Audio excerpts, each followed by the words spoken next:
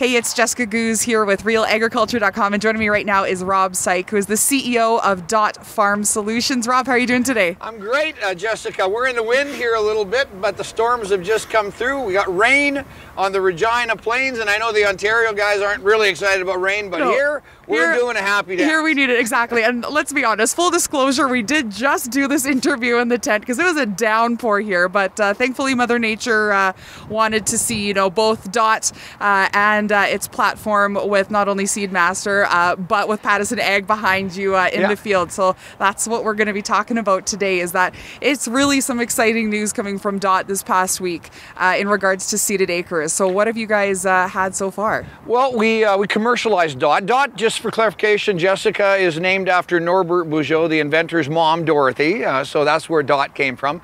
And Dot went commercial this year. We had about a half dozen units that were in the Saskatchewan marketplace working on about 4 commercial farms.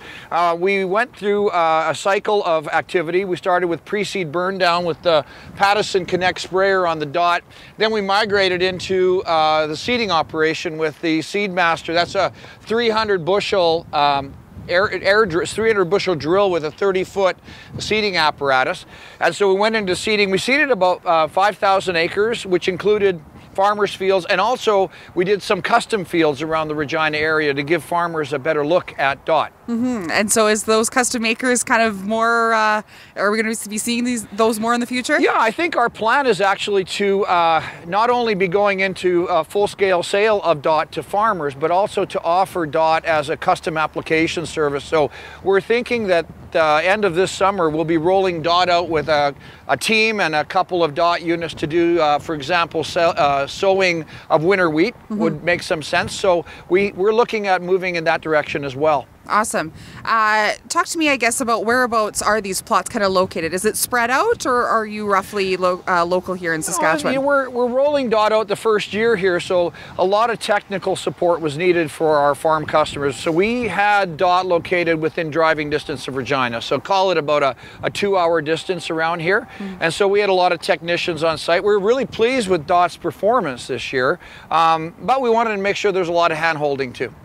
So 5,000 seeded acres, I think that's a pretty phenomenal standpoint, right? As well as when it comes to you know, trying new things out, because Dot is not a baby anymore. It's kind of in its teenage years, right? 2 years old, I believe. Has a couple implements here.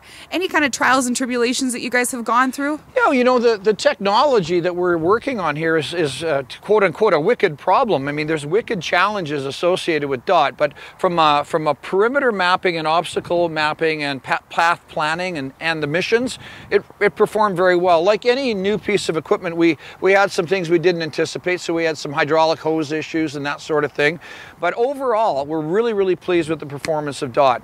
It ran good, the machine is reliable, and the seeding equipment really worked well. So we're giving it pretty high marks. And pretty precise, I think I recall you saying. Yeah, if you've seen the videos that Norbert was posting about the path planning, so Dot comes down the field as it hits the end of the field and hits the headland, it lifts up, it turns around, and then it actually lines up within sub-inch accuracy of the next path as the rank goes down to start seeding again. It's really something to watch. The first time you see it, you go, my God, that's really something. No kidding, that is absolutely incredible. And precision ag is definitely key for the future. Now, speaking of the future, any new implements that we're going to be seeing roll out this next year? Yeah, we have several shows that we're going to be featuring Dot at. So we'll be at the Ag in Motion show, we'll be at Olds Ag Smart, and then we'll be at the Canadian Outdoor Farm Show. So Canadian Outdoor Farm Show, we're hoping to have a really big surprise for the marketplace. Oh, so stay tuned. Okay, stay tuned. But at the Ag in Motion show, we're rolling out a partnership with New Leader, and they're one of the largest manufacturers of fertilizer spreaders. So we're going to be introducing a Dot 16-section precision variable rate fertilizer spreader for Dot. So agronomically, which I like to work in, this really creates some excitement for me because we can load up Dot with granular fertilizer and spread that on a variable rate mapping system 100% autonomously. It gets your mind going, doesn't it? No kidding. Yeah, that's quite exciting. Well, thank you so much for your time, Rob. I really appreciate it. Yeah, great to be on Real Agriculture.